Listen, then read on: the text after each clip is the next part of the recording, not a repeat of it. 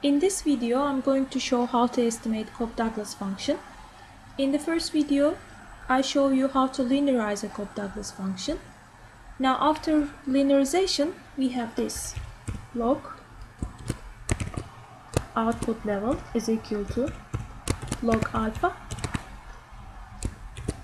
plus beta 1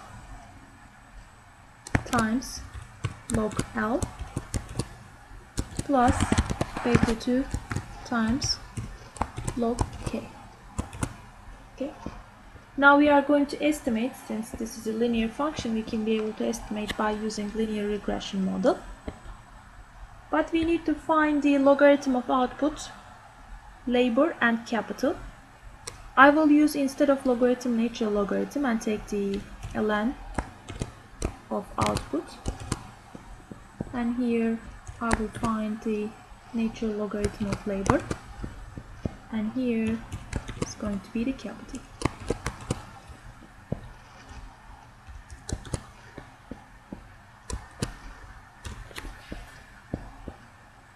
Let's find for all these three variables.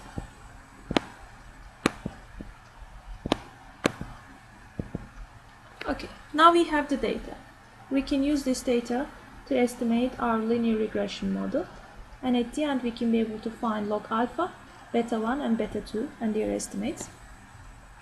For linear regression, I know that my logarithm of output, natural logarithm of output, is my dependent variable. Natural logarithm of labor and capital are my independent variable. We will choose data analysis, and from data analysis we will choose regression. In this table, for our dependent variable, we use the data here, and for our independent variable, we are going to choose the data here, and we will choose confidence level 95%.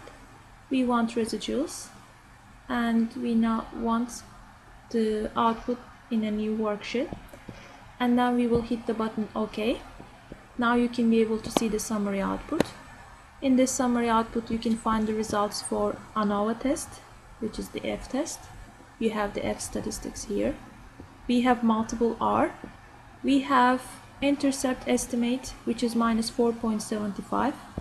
This is here, X variable is our beta 1, the coefficient estimate of the labor, and here this one is beta 2.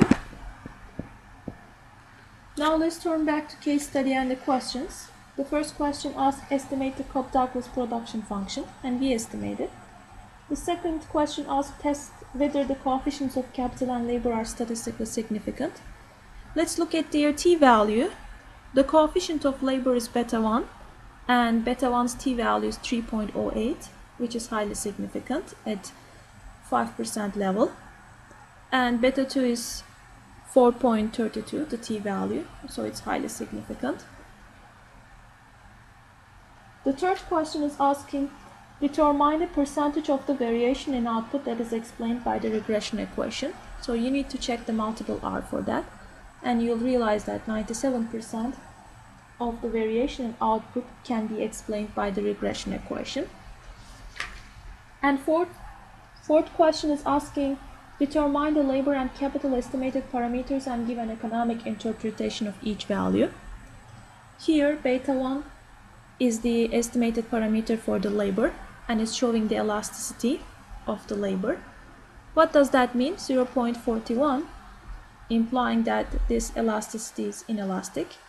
So if the labor increases by 10%, output will increase 4.1%. And for beta 2, it is the elasticity of capital. And if capital increases by 10%, the output level will increase 10.7%, and it's elastic. And the last question is asking determine whether this production function exhibits increasing, decreasing, or constant returns to scale. So to decide whether a Cobb Douglas production function is constant returns to scale, decreasing, or increasing returns to scale, you should look at the sum of the parameters. And here we need to look at the sum of beta 1 and beta 2. Sum of beta 1 and beta 2 is greater than 1. which is 0.41 plus 1.07. It's around 1.48 greater than 1. So it is an increasing returns to scale function.